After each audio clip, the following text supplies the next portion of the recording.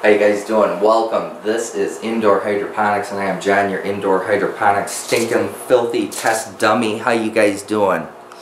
Hey, welcome inside my spare bedroom. This is a nice little setup I got going on right here. I shut down my big grow room for the summer. I got a nice set it and forget it type of method here.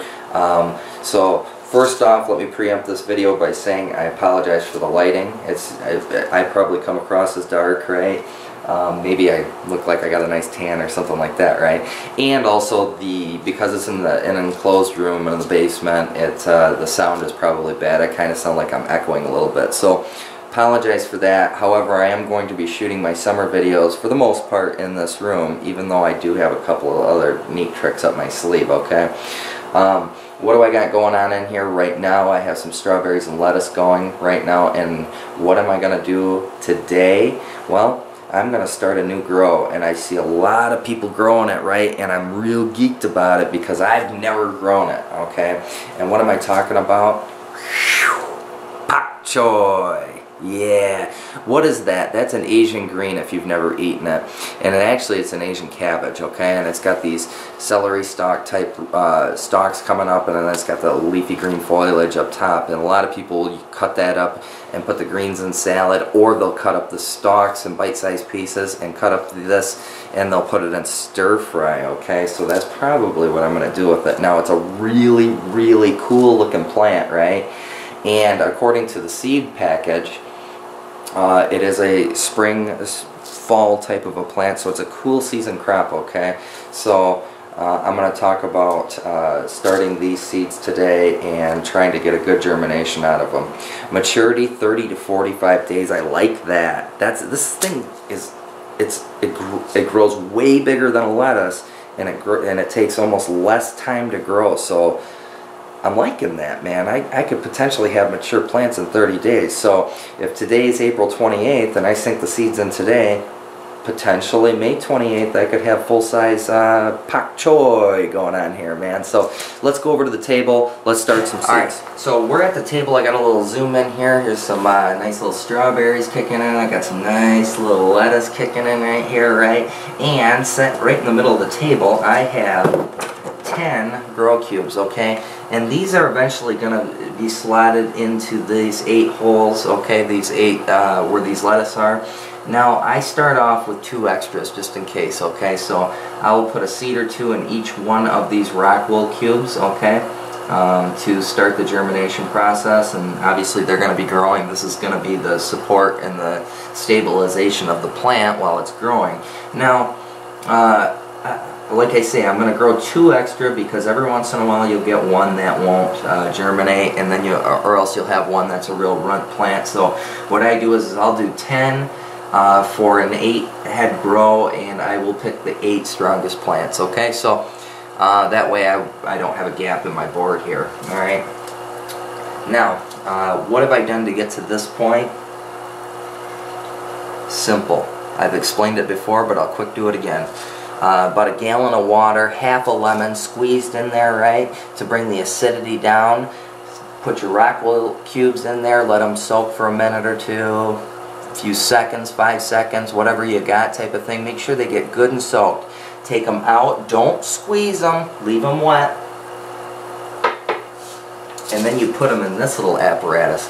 And guys, this is a reason to go to the bakery, okay? Go to your grocery store bakery and get yourself a cheese Danish. That's right, this is a cheese Danish container, and it also makes a perfect humidity dome for starting seeds. Look at that, it snaps right into place like that. It's perfect. So I like starting lettuce off in this particular thing, and it's a reusable thing type of thing, right? And we like cheese Danishes around here. We eat healthy around here, but we also indulge. So I got this little dude holding up the top for me so it doesn't fall back and crush my lettuce behind it, okay? So what I'm going to do is take some of these Pak Choi seeds. Love that. They got like this. I don't know if you can see that, probably can't with the lighting, but they look like a cabbage seed, okay? Just tiny little black pellets, right? And so I'm going to just, and maybe I'll do something fun and speed this up on the camera. So Operation Speed Up, start now. Done. Okay guys, so I've got these planted out now. I am also going to get some sort of a utensil here to kind of press the seeds into place. I want to get them down in there a little bit. So bear with me. Okay guys, so what did I have available downstairs? Because my lazy butt doesn't want to walk upstairs, is I have a paintbrush. Okay, so just a little tiny paintbrush, and what I'm going to do is just make sure those seeds are in place on the bottom down here. Some people, when they're planting out their rack wool cubes, will close the hole a little bit to provide some darkness. You know, I don't do it. You can do it. I just don't want anything inhibiting the growth, right? I don't want it to have the leaves and the plant having to push through the rack wall, but that's just personal preference. If people do it, that means it's probably working for them too. So do what you want. I leave the holes open. Alright, what am I going to do? I'm going to flip that top like that, and now we have to go down under. Alright, we are down under, and by down under I mean we are down under the cracky table, okay? And so this is what I call my little seed staging area, okay? Got a little 2-foot fluorescent bulb here, T5. Very low in energy, so I like that, which means it doesn't cost very much to operate. Over here I have 12 little tomatoes that I planted out yesterday. I put in the seeds yesterday, and they're sitting on a heat mat, right? Tomatoes, warm season crop, requires a little bit of heat for successful germination. So that's why I put that there, okay? Over here is our Pak Choi. This is a cool season plant, so it probably would not benefit from the heat mat, right? Grows in the spring, grows in the fall, that's when it grows the best. That's when the seeds would germinate in nature. So why in the heck would I provide heat to that? I'm not. The only thing I'm going to provide for this is the light, and the reason I want to provide the light is because as soon as these things break the surface, I want them hitting light, because I want good strong seedlings. A good strong seedling leads to a good strong plant, okay?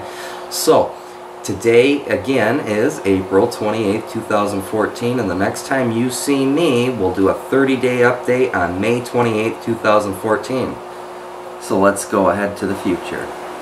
How you guys doing? Sorry about the lighting here. I probably have, you probably can't even see my face. However, it's been 30 to 40 days-ish since I put this Pak Choi in the floating raft, cracky kind of setup with some aeration in it. And they're just booming, man. They come out with these crinkly leaves, and as the leaves grow up, they flatten out, and it's fantastic. Now I had eight heads of these planted in here, and they are just blowing up. I changed out some of my lighting since the time that I planted the seeds. What I have going on here is a 400 light high pressure sodium bulb going. I have it running at 18 hours a day right now. And the reason is for my strawberry grow right here, and I wanted to give them this type of lighting spectrum to induce blooming over here. And I'll do another video on my strawberry update soon, but I just wanted to do a quick update on this Pak Choi, and it is just fantastic. Like I said, there was 8 heads here. However, there's only 7 left because we ate one last night, chopped it up, put it in a stir fry, and it's amazing. Listen, raw, it has a cross between cabbage and spinach, and it's just absolutely fantastic. I've never grown it before. This is the first time I've ever grown it. I've seen some videos. Mr. Khang Starrs out here had a fantastic grow. So go check out his channel. He has a multi-part update on how to grow Pak Choi, and he does it just solely cracky style. I have a little bit more going on here, so his is a little bit more of a cheaper method, but he got, I almost would dare say, better results than I did. However, this is I'm real happy with this grow here, guys. So like I say, this is about 30 to 40 days from transplant, from seedling, and we're going to start mowing down on this. Like I said, I already got one out of here, so I'll get behind the camera, give you a little close-up on it. Okay guys, so again I apologize for this lighting spectrum. It's going to give off this yellowish type hue, but really these things are just a vivid green. Like I say, they come out with this crinkly leaf right here, and then after a little while, after they get mature size, they flatten out like this, and it's really cool. But like I say, they've got these really thick stems here that can chop up. You put those in the stir fry first, get them kind of softened, and then you put the leaves in afterwards, because those don't take very long to cook at all.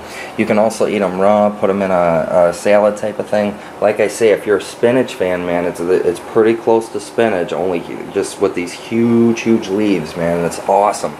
So they are digging this light, and they are also digging this environment here, so I'm real geeked about this. So again, that's Pak Choi, and thanks for tuning in, guys. I'm gonna start up a new grow. I'm gonna start eating this up, start a different type of lettuce, and see what we can gobble out of this thing. So thanks for watching, guys. Peace.